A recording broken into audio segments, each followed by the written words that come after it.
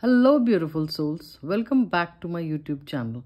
Today I'm going to be talking about these 3, 4, 5 books if you're looking at something to do with your healing. If you're wanting to heal yourself, then these are your go-to books. You must start reading them as soon as possible. And now I'm going to be talking about each book separately. So this one, if I may begin with, okay, let me begin with this one, the one on the top, that is mindfulness, right? So this is by Gil Hassan, and this is, a book which will, everybody is talking about mindfulness, and believe me, even I'm practicing mindfulness. I'm trying to bring mindfulness in my daily routine. The experiment is still on. And this book is going to help you. It is full of tips which will help you become so aware of the present moment, because the only thing that we have is the present moment. However, what we keep doing is we keep going back to the past. Either we are stuck there or we go into we are anxious about the future, whereas the only thing that we have control over is the present moment. So this book teaches about the power of the present moment, and it helps you to become mindful. Now the next book is Forgiveness, and this is by Gerald G. Jampolsky, and this is even I have been practicing forgiveness, and I have healed myself, and I've healed so many of my clients, because this is completely, it's like a magic wand if you're wanting to heal, because nothing will move unless and until you you get into the process of forgiveness.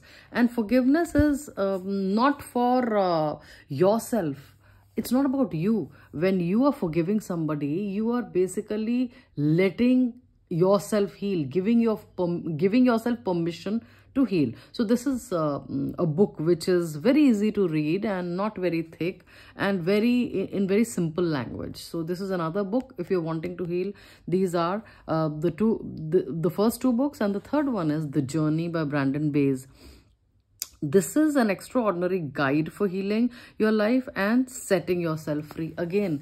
And this is such a beautiful book, because it guides you to the root cause of anything that is standing for long. Because, everything arises from the thought process. So the journey is going to inspire you and help you, because it's a real experience, real life experience, and it's going to give you so many ideas as to how you can heal yourself. And I have myself healed healed a variety of my concerns which were there in my life with the help of these books. So this is another beautiful book, The Journey by Brandon Bays. Again, an easy read, very easy read, but and very easy also, very easy and very simple language again. The next one is Maximize Your Potential Through the Power of Your Subconscious Mind to Overcome Fear and Worry by Joseph Murphy. And this is another beautiful book, because these are the things that we are surrounded with when we are trying to heal. And fear is something which again, holds you back and doesn't let you heal. And worry. These are the 2 killers actually of your happiness, and joy and peace. They are the killers, literally. And when we live in fear and worry, we are unable to maximize on our potential, and we have immense potential. So this book, again, a very simple read, and we all know the power of subconscious mind. So this talks about Dr. Joseph Murphy has given such easy to follow tips with the help of which you can get rid of your fear and anxiety, fear and worry. And it is again very simple read, and very absolutely simple language, not a very thick book again, and absolutely very empowering.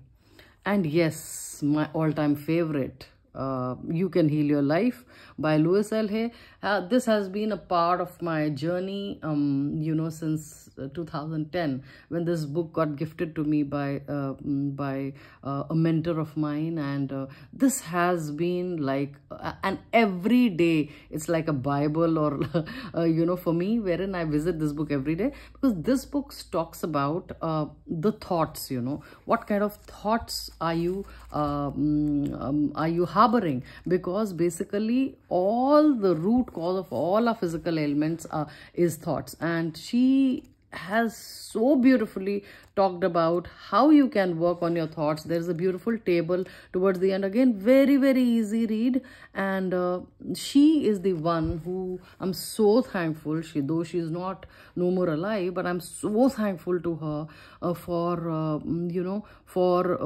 for giving me an absolute clear direction towards writing affirmations and the power of affirmations. So there are beautiful affirmations in this book, with the help of which anybody can learn how to create affirmation, or just how to heal yourself. So it's a crux of everything, right? Crux of all these books, right, that I talked about today. So these are the 3, 4, 5 books. If you've been wanting to read, pick up any one of them, or and if you can add all these 5, believe me, you will be able to heal yourself. All the best. See you soon.